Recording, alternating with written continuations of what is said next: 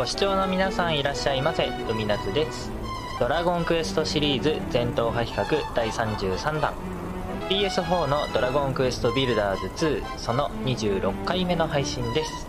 前回蹂躙兵器を開発して、蹂躙兵団を撃退したんですが、その直後に飛空兵団がやってきましたね。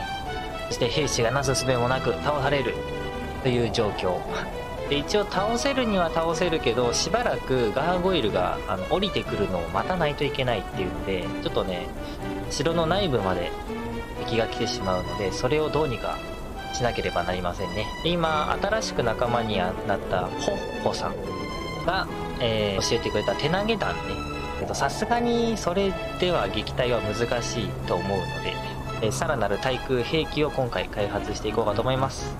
で、前回の終わりでキッチンてか食堂をね新たに作ってねって言われていて、それを作ったのでその報告からやっていきましょう。していた素敵な後ろの食堂を作ってくれたんですね。これで収納箱に素材を入れれば料理ができる人はきっと作ってくれるでしょう。元から作ってるよ。もちろん教団の僕は料理なんか作りません。作りませんよ。作りませんとも言うだけかよ。それにしても噂に聞くハーゴン軍のスパイというのは本当にいるのでしょうか。なんだか話に聞くだけで大した実害もないですし、実感が湧かないですよね。ああ、だけど本当に城の中の誰かがスパイだとしたら僕の妄想は止まりません。例えばリックさんのようないい人っぽいのが案外怪しいですよね。それとも意外にゼセルさんとか、どちらも私が怪しんでいる2人です。大穴で俗に言う二重スパイってやつだったりして。僕ですか？僕がハーゴン教団のスパイだなんて。僕はただ教団の熱烈な信者ってだけです。その信者だっていうのが一番怪しいけど。皆さん、兵士も増え城の設備も整ってきています。ハーゴン軍と戦う準備進んでいますね。そこでです、この流れで兵士を鍛えるための訓練場を作っていただけませんか？部屋の中にやりたてラック2つ、兵士用マネキン、木の格子を4つずつ置けば訓練所の完成です。さあお願いします。海那須さんのお好きな場所に兵士を強くする訓練所を作ってください。兵士用マネキンと木の格子を4つずつ置くのね。槍ラックはいっぱいあるかな。これ4つ。これか、兵士用マネキン。これ10個作っといて。どうしようね。ここのスペース空いてるからここに作ってもいいんだけど、なんかここ何か後で作りそうな気もするんだよね。なんとなく。で、多分教会はここに作るんじゃないのかな。どうだろう。教会もおそらく作るっぽいんだよね。そんな気がしている。あとはここの武器庫を拡張して、トイレこんな広くなくていいからトイレ狭くして、この入り口を広げて、ここ武器庫兼訓練場にしてもいいのかな。どんくらいあればいいかな。開くからね。扉をこっちにつけて、ここ開けて、ここも崩して、で、ここをちょっと場所変えたいな。ちょっと武器庫を変えよう。モンスターが襲ってきたぞ。また飛行兵団かな。明かり。仲間に任せる。置いて、ここなんか入ってるね。そっか、武器入れたのか。一回取り出して、敵が襲ってきてるな。入ってくる頃に、他のみんなもやってくるやん。とりあえず任せよう。とりあえず一旦しまおうか。で、世界中の雫も一旦しまって、で、バリケードと、やりたてラックこの辺に置くか。バリケードが4ついるんでしょ。訓練場完成。バリケードも2つ置いて、ここに鎧置くか。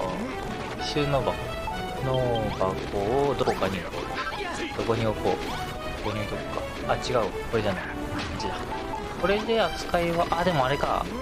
これだと、訓練場にはなるけど、武器庫にはならないんだ。少ないだね。だとしたらここじゃない方がいいな。一旦回収しようぜ。ここに作るにはちょっと手狭だから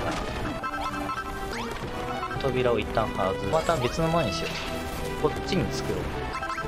一応取っとこうかなと思っていたけど、この雪ブロックをどうするかな。雪と砂か。できればこの床石かで埋めたいんだけどね。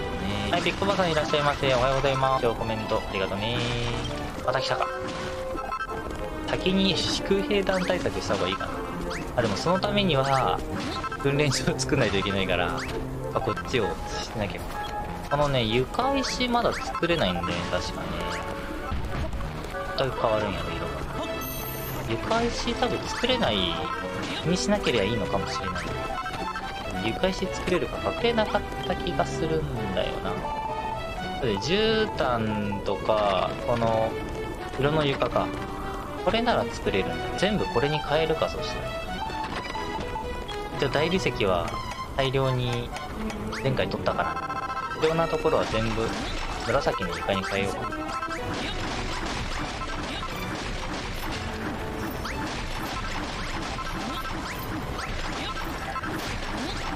私がね、拡大したことによって、ここの下ね、一回宿屋というか、寝る場所にしようとしてたここも陣地内になったらしくて、ここもね、宿屋にできるっぽいんだよね。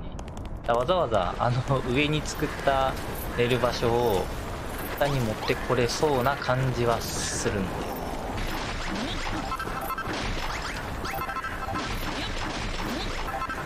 で、さて、で、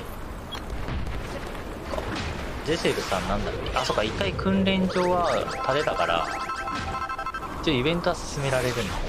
その後、ぶっ壊した。一旦閉まっていいな。代わりに、土じゃない、雪じゃない。で、扉。ここだけ、土になってんの。いろいろ細かいとこまでやろうと思うと、大改修が必要になるな、これな。こことかも雪になってるからね。多分最終的に雪の部分は土か何かに切り替わるとは思うんだけどね。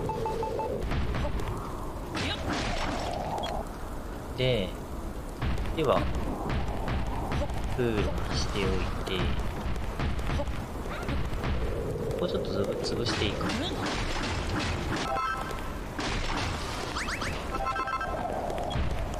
ここも潰そう。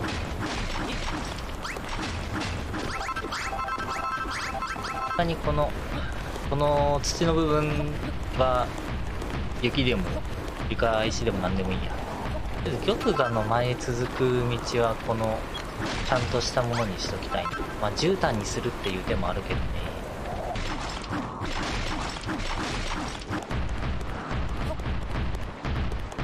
別にここあれだな。もう扉必要ないんだな。今はね、ここは何の部屋になってんの？あ、大きい空き部屋で見たらね。これいらないんだな、正直。ちなみにリフォームコテって使えないんだっけ、結局。まとめ置きはできるけど、使える？あ、なんかできるっぽい、もしか。全部、ここには置けません。なるほど。リフォームコテ使えるんだな。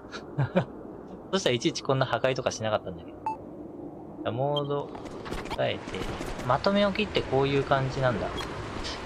床にバーンと置きたかったけど、ができないんだ。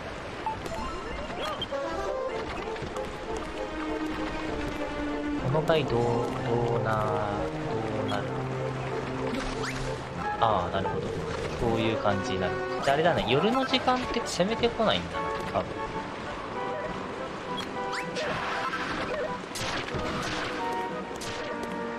下に降りてきた。ああ、やっぱそういう感じに繋がっちゃうのね。気に食わんな。何もないところに置くと多分タイルとか真っ白なんで。ここはまあ仕方ないかな。仕方ないから、力やるか。それで倒れそうになっている。最短にしてよかった。扉つけといて。あ、ここ4マスなんだな、そういえばな。ここだけ4マスクルトが入った。ちょっと上がったもしかして。いらっしゃいませ。おはようございます。はい、今、見てるような引き換えありがとう。前回ね10万兵団倒したので、今回は飛行兵団対策。どうしようかな。扉もう一個作ろう。扉そう開ける。手前に開いちゃうんでダメか。どっちにしろ違和感は残ってしまうわな。ピコには何がいるんだったかな。このサイズじゃ入ん、このサイズで入んないものをどうしよう。バリケードか。バリケードがいい。このサイズか。もうちょっとこじんまりと作れそうな気がする。どう置いたらいいかな。置き換えよう。バリケードを両端に置いて、だからこの大きさは変わってないんだけど。で、2つと、バリケードが4ついるんだが、いや、違うの。ここでいいよ。ここに置こう。これで訓練場になったかな。明かりっていらないんだっけ、ここ。一応武器庫になってるからいいのか。まあ、なんとなく明かりを置いてあげようか。OK、これで正式に訓練場と武器庫ができた。はい。訓練場を作ってくれたんですね。ありがとうございます、皆さん。私、感動しました。訓練所では、兵士たちが強くなるための訓練をします。訓練するごとに体力が上がっていきますよ。あ、そうなんだ。すごいね。それはそうと皆さん、例のスパイの話なんですが。またその話か。どこ行った？あ、帰ってきた。遠回りしてきた。実は私、夜中の城内で魔物の影を見た気がするんです。これは、人に化けた魔物がいるということでは？それに、見つけて修理はしましたが、城壁や城門に内側から謎の穴が開いていて、やっぱり城の内部に魔物を手引きしている人が。俺は一緒に戦う奴を疑うのは嫌だ。城の誰かを疑うなんてごめんだぜ。なあ海夏、お前だってそうだろ。ただゼセルとリックは疑ってるね。なぜそこのドアでね、奥から出てってわざわざこっから入り直すっていう。さあリックさんどうした？海夏、改めてアネッサと一緒に飛行兵団に対抗する魔法兵器を作ってほしい。そうだね、手投げ弾だけじゃどうしようもないんだよね。飛行兵団は空からやってくる。出城を強化し、敵の弱点を探らなければな。海夏、まずは出城を強化するための設計図を書いてくれ。これから開発する飛行兵団用の魔法兵器を置く場所も設計図に書き込んでもらえるとありがたい。未知のものを置くスペースを考えろっていうのが一番難しいよ。奥までさらに出城が拡大するんだ。あっちの方まで行くんだ。対飛行兵団設計図を描いた。ね、広い。かなり広くなる。こんな感じね。城の壁。でもこれ飛び越えてくるよね。で、今回は1種類だけなんだね。スイッチとか関係なしって感じか。いや、違うな。置くのさ、ここだね。この手前の部分にハテナがある。これで見ればいいか。そうそう、ここ。奥、ここにギラタイルをさらに拡大しておくんだ。床スイッチと。なるほど。多分床スイッチね、この数だとまともに機能しない気がするんだよな。あれ、レインバリアもさらに増えるんだね。はいはい、了解。早速設計図が書けたのだな。これはなんとも巨大な設計図だ。ギラタイルの時と同じく、設計図のハテナマークの部分が、これから開発する魔法兵器を置く場所だね。これはなんてすごい設計図。飛行兵団については、僕に心当たりが。まさかのプットからの助言だそうだ。彼から情報を聞いて飛行兵団の弱点を探し、新しい魔法兵器を作ろう。僕たちは出城を作っておく。いつものように城の壁を収納箱に入れておくのを忘れないでくれ。設計図は完成した魔法兵器を置くことで完成する。まずは敵の弱点を探ってくるんだ。もう弱点と。僕は銀融詩人。いろいろな場所を旅してきました。ムーンブルク情報なら任せてください。ムーンペタの南の底から行ける毒沼が飛行兵団の野営地になっているんです。この前行ってきたね。そこでなら弱点を探れるかもしれません。では今回も私が一緒に行こう。変化の杖で敵の野営地に潜入するんだ。では海夏さん、敵の野営地に潜入し、飛行兵団の弱点を探ってきてください。エセになってしまう。海夏、しつこいようだけど、建材がないと設計図の建築が進まない。収納箱に必要なものを入れていってくれ。これさ、設計図引いたからさ、設計図にないギラタイルとかスイッチ全部破壊されるかな、もしかして。そう、歌ってんだよ。とりあえずあれ回収してこようぜ。されてるー。破壊されてる。あ、でもあれかな。置かなければいけないところのものだけ破壊されてるね。大量に引いたギラタイルとスイッチはそのままだね。で、ここに収納箱なくなってるから、ここに収納箱置き直す。ここだ。ここに置こうか。この、なんでもなさそうな。んで、何個いる？ 35 個。多いねー。建築にも使いたいから、190個作っといて。いや、1000個作ってしまうか。これも必要だね。トゲ罠とギラタイルでめちゃくちゃ作っといた。あとは、なんか必要なものある？あ、この辺だね。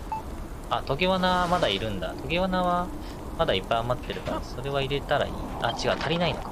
足りてないんだ。で、バリケードも意外にまだいるらしい。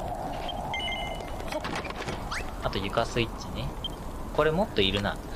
私の中ではもっといると言っている。多分既存の設置数だとまともに機能しない気がするんだよ。まずレインバリアを作ろうか。多分レインバリアももう何個か作った方がいい気がするんだよな。設計図通りだとちょっと足りない気がするんだよ。この剣、もうちょっとだけ増産しといて。とりあえず最低限必要な分だけ先作るか。で、預けてこよう。これと、あとこれでしょ。いらないものをしまおうか。あとは、これか、トゲ罠。信号足りんのかな？今2個しか持ってない。あれ？出てなかったよね。足りないって。2個じゃ足りなくない？これちょっと邪魔だな。これがちょい邪魔な気がする。あ、出てないのか。じゃあ2個で足りるんだ。じゃがいも見てこよう。じゃがいもは貴重な住人たちの食事なので。で、ギラタイル。これいらなくなった。トゲ罠も大丈夫か。床スイッチもこれ大丈夫。これはいらない。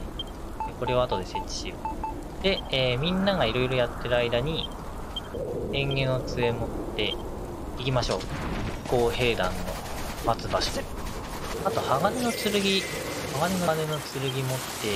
おばちゃんとこ行ってこい。あれこの人、こんなで出てたっけ？その先に行けば毒の香りで癒される。最近鳥の魔物どもが来てな。やかましいことこの上ない。まったく嫌になるぜ。それが飛行兵団のところか。邪魔なやつがいるな。まあいいか。攻撃してこないならいいね。鋼の剣5本で世界樹の葉をもらえるらしい。もらおう。十分に武器が集まったぞい。武器を集めて何をする気だったのかじゃと。あしゃ心配性でな。武器に囲まれておらんと安眠できぬでな。だがこれでもう安心だぞい。武器だけ置いてても安心はないので。一人しかいない状態で武器だけ持っててもっていう気がするんだけど。手だ。また大きい槌だね。変身してるとダッシュができないから注意だ。で、グレムリンに話しかける。いけー、こんなところで油を売りさばいてやがんだ。風切りの羽は集めてんのか？風を沈めねえと戦えねえぞ。風切りの羽は風を起こしたり、逆に風を沈めたりできるすっげえ羽だ。最近空が荒れてんだろ。空飛ぶ魔物は気流に弱い。気なんか起きたらやばいんだ。からこそ風切りの羽を使って風を沈めてからムーンブルク城を襲いたいってわけさ。風切りの羽はここらのグレムリンが集めてる。お前らには回収係を頼むとしよう。空飛ぶ魔物は気流の変化に弱いか。風切りの羽とやらがあればなら何か作れるかもしれない。集めて損はなさそうだな。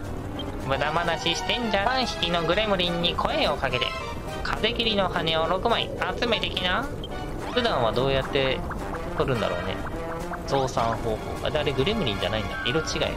ビビル様の命令で風切りの羽を集めてる？急にそんなこと言われても困っちゃうよ。誰にも見つからないようにこの毒沼の中に隠しておいたんだけど、これか？いい場所を忘れちゃって。でも僕、目印として木箱を浮かべておいたんだ。君、僕の代わりに探してみてよ。毒沼の中か。面白い。潜って探そうぜ。海夏の乾きの壺を使えばもう何とかできるのではないか。魔物に見つからない場所で一度変身を解くしかないだろう。木箱のある毒沼から風切りの羽を探すんだ。もしくは毒消し草を使ってゴリ押すかな。こっちはベビル様に風切りの羽を集めてこいって頼まれたって。風切りの羽はこの倉庫にあるが、お前たち羽も生えてないし、鬼飛行兵団の仲間なのか？ちょっと待ってろよ。6枚全部あるのでは。鍵は開けてきた。倉庫の中にある風切りの羽を持っていきな。これか。あれはまさかラーの鏡。なんでこんなところに正体がバレる。お、どういうことだ？変化が解けたぞ。やはりあの鏡を。おいお前たち、ちゃんと風切りの羽を見つけられたか？お前たちは人間。俺様を騙しやがったな。さんぞー。仲間を呼ぶ前に倒そうぜ。フルボッコや。倒した。音聞きつけてやってきてもおかしくないの。敵はぶっ倒せたが、どうして変化が解けたんだ？あれはラーの鏡、真実を映し出すという世にも珍しい道具だ。まさか魔物が持っていたとは。そうか。あの鏡に映ったせいで変化が解けたんだな。海夏、風切りの羽と一緒にあの鏡を回収しておこう。鏡を手に入れた。まあこれでゼセルかリックかが、ゼセルが変身してて、リックは裏切ってるっていう感じがするんですな。なんとなく。で、解除解けました。まずは2個。でかすぎて見づらいな。で、こっちはどうした？何？風切りの羽を持ってくるようにベビル様に頼まれただろ？ならば本当に俺たちの仲間なのかどうか、いくつか質問に答えてもらうぞ。まず最初の質問だ。俺たちの兵団名はズバリ航空兵団か？違うね、航空はしてないね。では次の質問だ。この間ムーンブについてたが、ズバリ兵団長はイエティで合ってるか？違うね。ほどな。では次だ。この野営地にいるグレムリンの数はズバリ俺を入れて3人か？いや知らねえ。知らない。見えてるのは3人っぽいけど。じゃあはいにして。ズバリお前は正解。どうやら俺たちの仲間みたいだな。それじゃあこれを。あとは毒沼を見えないところでって言ったから、この影のとこでやろうね。一旦解除。この人間だったら攻撃できる。とうとう普通の水から毒沼作れたりするのか。敵が効くかどうかは知らんけど。上だけ取ってもダメなんだね。ちゃんと順番に取っていかないとバレるのでは。見えてんだろう。あっちの方を回収しながら下か。木箱？木箱どこ？木箱はどこじゃいの？木箱どこにある？ないよ。木箱はどこにある？あれ、木箱、これか。違うな。いや、雪に埋もれてる、もしかして木箱。でも地面的に見えてない。ちょっと壊してみよう。車抜いたけどな。ここの毒でもここって言ってなかったっけ？別にそこだって言ってないんだな。ここだーとは言ってないから、別のところにある可能性もあるの。ならこっち側かな。見てないしな。こっち側か？ぞ。どこにある？木箱が目印なんでしょ？この木箱はどこじゃ？ここか。そしたらあとは。あそこに木箱1個あるね。2個ある。こっち側か。なんかベビルがいなくなった気がするけど。なんか今宝箱見るとチラッとだけ。あれだ。仕切れてる。手に入ったぞー。ベビルはどこ行った？別にあれか。話す必要はねえのか。でもここにクエストマーク出てるから、一応一旦話しかけないがダメっぽい。風切りの羽を集めてきたんだな。敵じゃねえか。風が出てるんだ。この風切りの羽があればなんとかなる。竜巻が出やがった。その中に逃げ込むんだ。間に合わねえ。うわ、巻き込まれるのか。落とされてピヨピヨピヨピヨピヨ。力っていうのはすごいな。俺たちも危なかったぜ。飛行兵団は体がいつも浮いている。強い風に弱いということだな。海夏、風切りの羽で虎たちをうまく地上に落とせるような魔兵器を作れないか。これで敵の弱点は分かった。一度城に帰るとしよう。バキュームの侵入を風の力で防ぐ兵器。上空のモンスターを吸い込んで地面に落とす。だそうなんで、ちょっと待って、普通の水に変えてこようぜ。あ、間違えた。まあ、行くはどんな感じで広がっていくんだ。こっちの安全なところから下に向かって感じになるのね。ちなみに敵ってこれ食らうのかな。敵にも毒食らうんだったら毒沼トラップというか毒沼エリア作ってもいいよ。歩いてるやつらのところに設置してみようぜ。どうにかできないかな。どっかいないかな。いそうそう。ここいいんじゃね。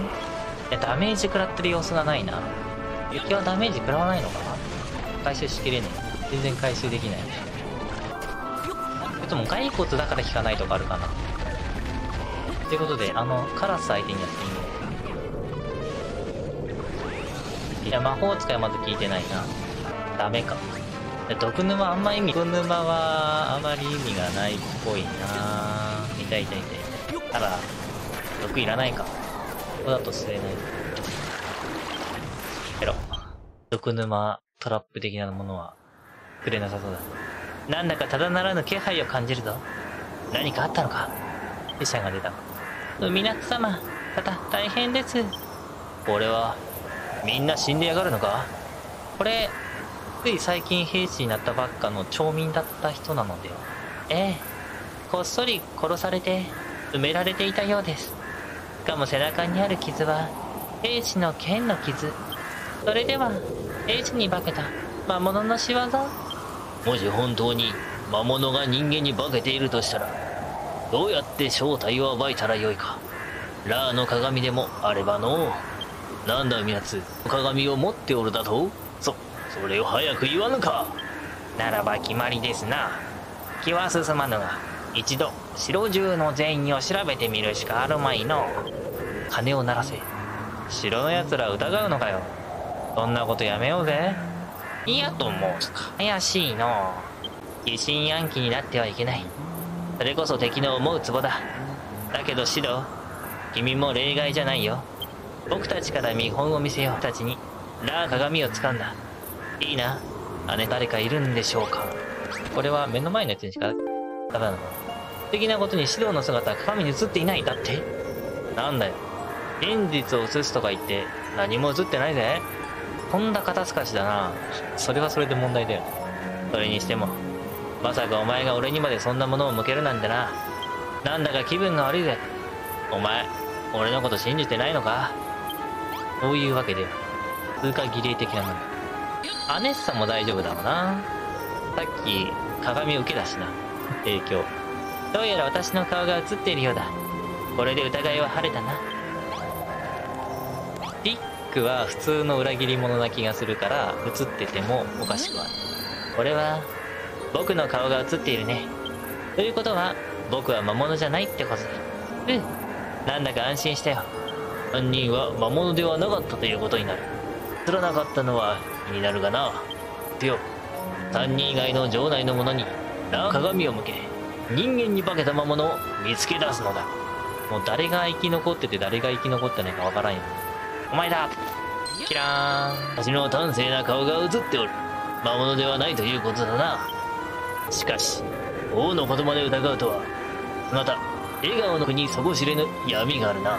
通過儀礼だった。ちょっとだけ怪しい。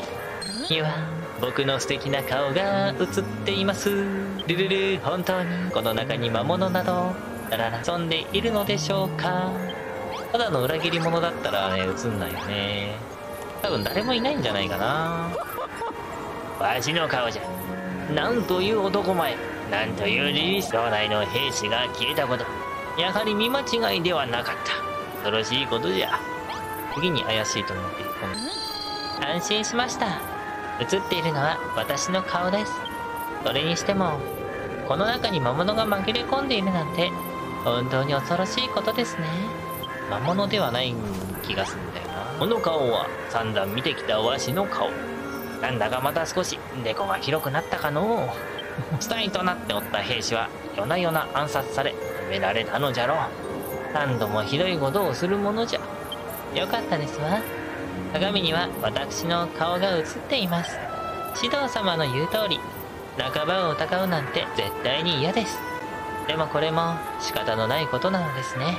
あんであれだね、やっぱり元町人だった女の子、あたいって言ってたあの女の子が殺されてるね。もともと兵士だった人たちは兜かぶってるもんね。誰かわからない人。おや、映ってるのは自分の顔みたいです。よかった。安心しましたよ。映ってるのは自分の顔みたいです。よかった。安心しましたよ。これ全員同じセリフじゃないかな。鏡には、のがいた。たくましい。に化けていたんだね。本当にいたわ。いないかもと思っていたが、本当にいた。なんと鏡に魔物の姿が映し出された。おのれが魔物であったのか。ね、実はなんかいなくて、なんか裏切り者のスパイだけかなとか思ったけど。ここには兵士しかいないんだぞ、お前ら。の敵陣の真ん中で正体がバレるとか。魔物を倒してくれたか。まさか本当に人間に化けた魔物が潜んでおったとは。なんと恐ろしいことだ。私たちはあの魔物たちと一緒に過ごしていたのですね。考えるだけでゾッとします。何はともあれ、飲んでおった魔物は倒したのだ。これでひとまずは安心できよう。しかし、魔物と人間が夜な夜な話をしていたという情報もあります。まだ油断はできません。海夏、今後も定期的に魔物がいないか調べたい。ラーの鏡を預からせてくれないか。やだ。そう言うな。私が持っていた方が安全だろう。どうだ、渡してくれるな。やだ。やだ。だろう、こういうものはね、NPC に渡したくない。ありがとう。大切に使わせてもらおう。このようなことが二度と起きないように。アネッサのスパイ説がちょっと上がったね。フラグが積まれたぞ。よろしければ皆様、亡くなった兵士たちの墓を作り、弔ってあげてくださいね。ビルドレベルが上げられるようになってる。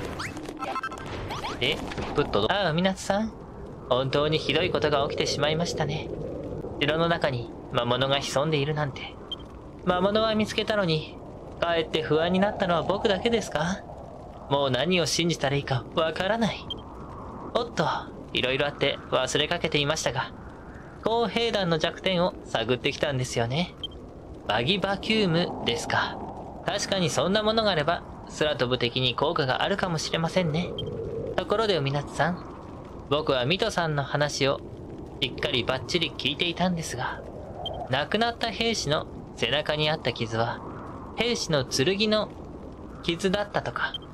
これって、潜んでいた魔物はやっつけても、まだ城内に裏切り者がいるということでは？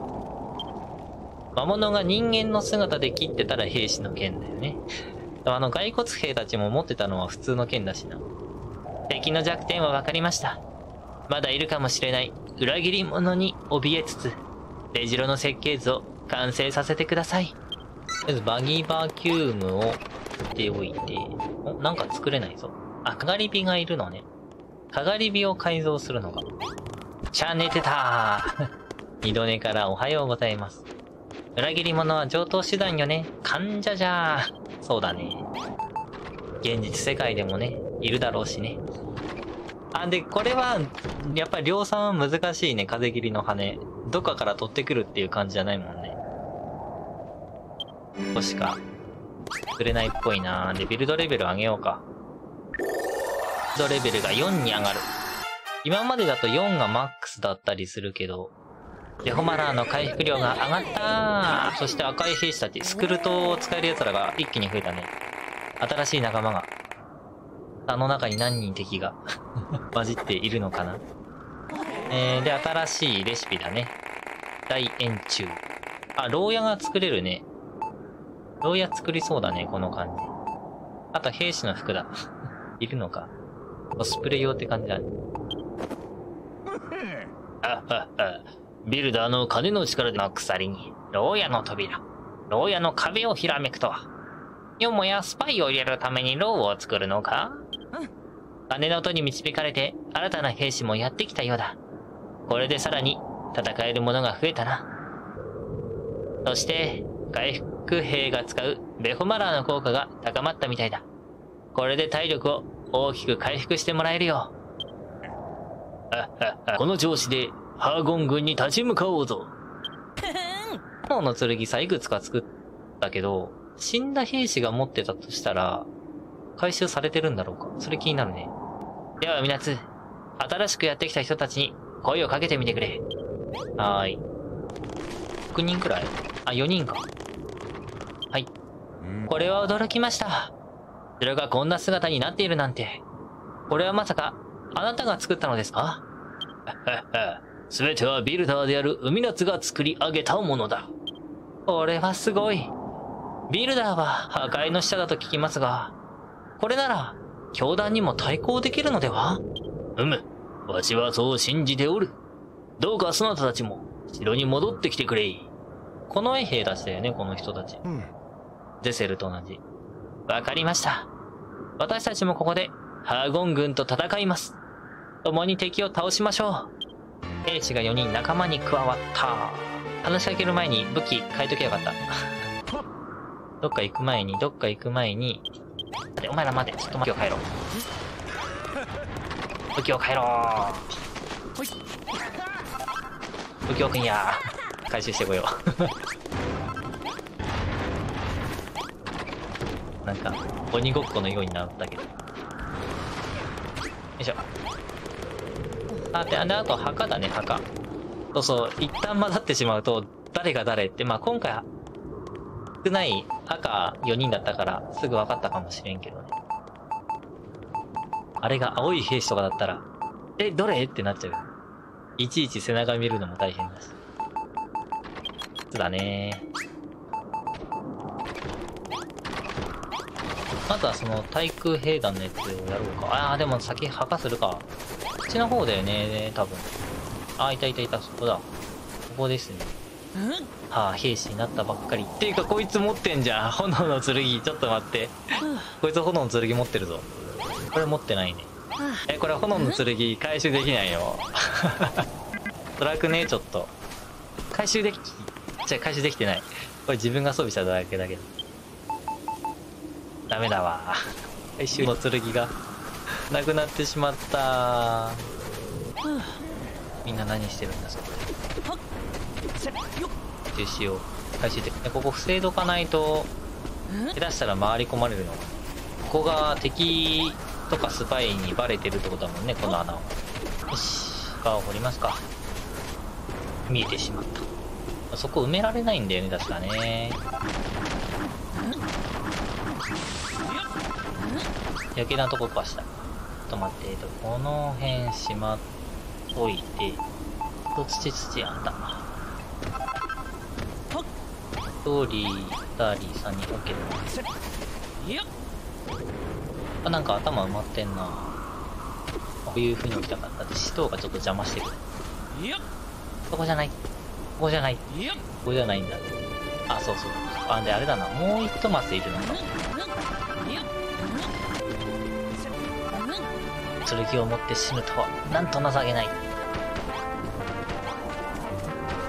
上に置けないんだよね。なぜか。おい。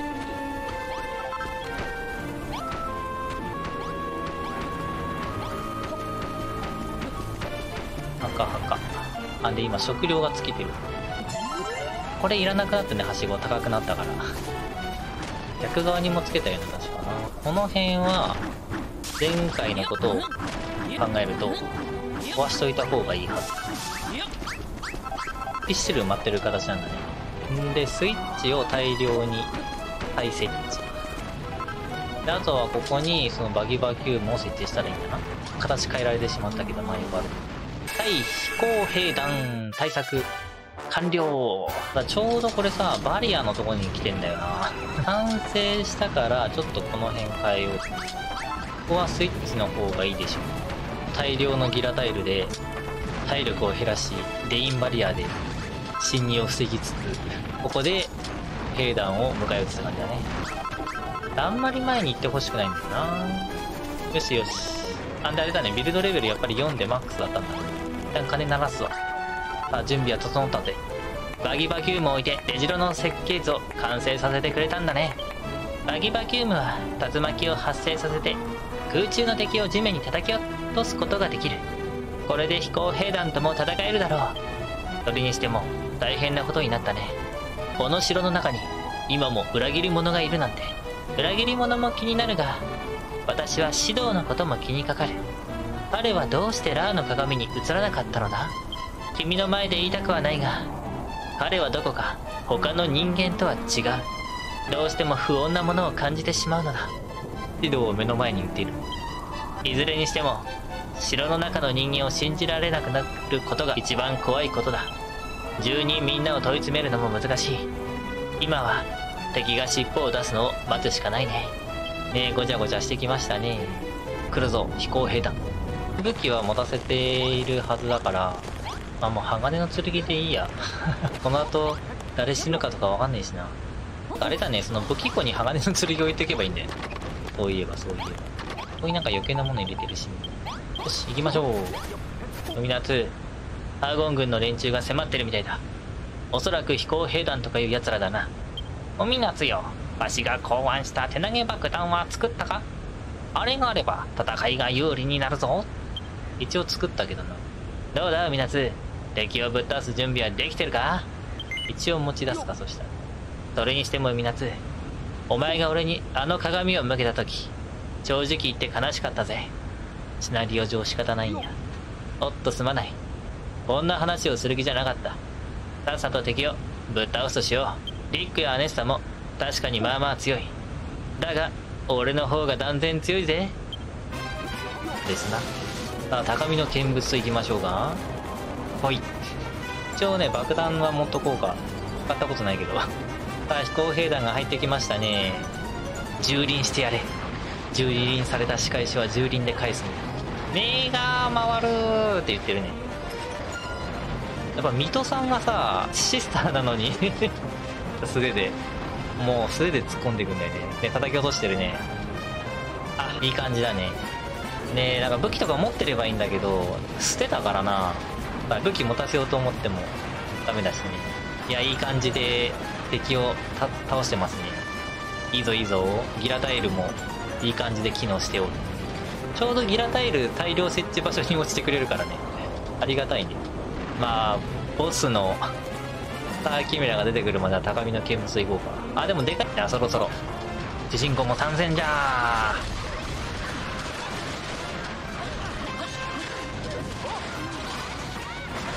一回降りたやつはもう上がってこれないっぽいね。な人間たちですね。私が直接その体をついばんであげましょう。さあ、死になさい。スターキメラ、飛行兵団長。お前も叩き落とされるんだよ。そうで、叩き落とされたところに必殺を叩き込もう。スターキメラもしかして落ちないの？あ、落ちた。わーい。味方が苦労していたのを見ていなかったのか、お前は。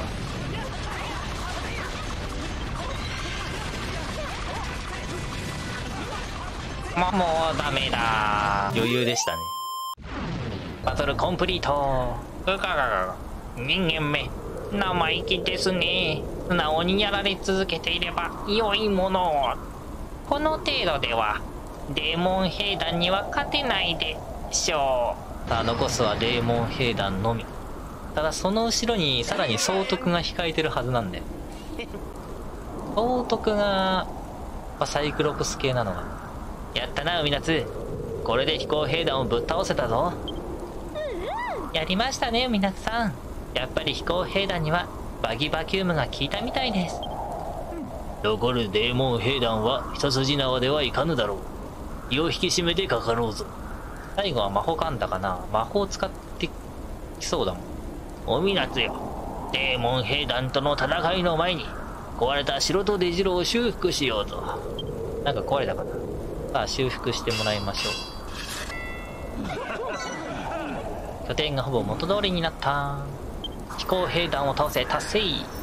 どうじゃ海夏、見事修復が完了したぞ。あれはなんじゃ。来たぞデーモン軍団、早えな来んのが。ダメージも半端ねえな。レインバリアが全く効いてねえレインバリアが効いてないし、なんとかキラータイルのおかげで削れたけど、なんとか敵を倒せたね。おそらく今のがデーモン兵団だろう。デーモンらしさは全くなかったけど、デーモン兵団はレインバリアもものともしない連中だ。一体どうすれば。本当にね。悩んでおるなネッサイ。こんな時どうするか。答えは一つだ。悩んだら寝る。寝て英気を養う。これぞ最高の解決方法でや。間違っちゃいないけど、これが王の器というものか。何も考えてないだけならだけじゃなければいいけど。海夏、これからのことは明日から考えるとして、今日のところは休むとしようか。誰だ。よくぞこれを持ち出してきた。褒めて使わそう。悪魔神官様、お褒めいただき光栄です。ここまで兵団を追い詰めるとは。ビルダーも指導とやらやはり厄介な存在だった。しかしお前の判断は正しい。いくら勝とうと滅びの日は避けられぬ。死からは逃れられぬのだ。お願いです。どうかお救いください。アトラス様もすぐにお見えだ。総督の名前が出てきた。アトラスかこのままうまくことを進めれば、あなたの願いは叶えてやろう。バズズとかベリアルも出てくるのかな。多分さっきのラーの鏡を持ち出したってことだよね、きっと。これでアネッサのフラグがまた積まれたな。海夏、私は時折考える。信念とはどこから来るものなのかと。教団の教えは絶対だ。だが絶対的なものは外から与えられるものなのだろうか。戦い続けることがムーンブルクの民の定めなら、私は二人だけで内緒話か。仲が良さそうじゃないか。まあいい。リックの野郎が呼んでやがるぞ。ちょっと嫉妬すねだどっちかね。はい、リックさんどうした。海夏、この兵団に対抗するために次なる魔法兵器を作っていきたい。だけどその前にビルダーの鐘を鳴らしてみんなの力を高めてくれないか。もう高まってる。鐘を鳴らせば新しい仲間もやってくるだろう。敵を迎え撃つ兵力を高めるんだ。みんなの頼みを聞いてものづくりのかけらを集めてくれ。そしてビルダーの鐘を鳴らすんだ。ありがとうみなつ。鐘を鳴らしてくれたおかげでものづくり力が上がって兵士も増えたよ。みなつ、敵の兵団も残りはデーモン兵団だけ。いよいよ戦いも大詰めだ。だけどこんな時こそ気を抜かず注意しなきゃならない。確実に勝利をつかむために。実はね、海夏、スパイが誰なのか少しずつ分かってきた気がしてね。爆笑を得たら真っ先に君に話すよ。だからもう少し待っていてくれ。で、次は誰から。水戸か。教会を作ってくれっていう話っぽいな、水戸は。なんとなく人から話そうか。多くの敵を倒すことができましたが、同時に多くの犠牲も出てしまいましたね。命を失った兵士の方々はもちろんご覚悟があってのこと。せめて安らかに眠ってほしいものです。そこで海夏様、亡くなった方々に祈りを捧げるために教会を作っていただけないでしょうか。教会の設計図を描いた。教会を建てるのはあの辺りはいかがでしょう。まあ、やっぱそこだよね。海夏様が思い描いた教会の設計図を敷き、中に作ってください。そうそう。小箱に建材を入れていただければ私たちも建築お手伝いできますからね。裏切り者は海夏だな。さてはふむふむ。さて何のことでしょうねまさかそんなわけないじゃないですかと怪しく言ってみる。で、多分ここでいいんじゃないかな、的にね。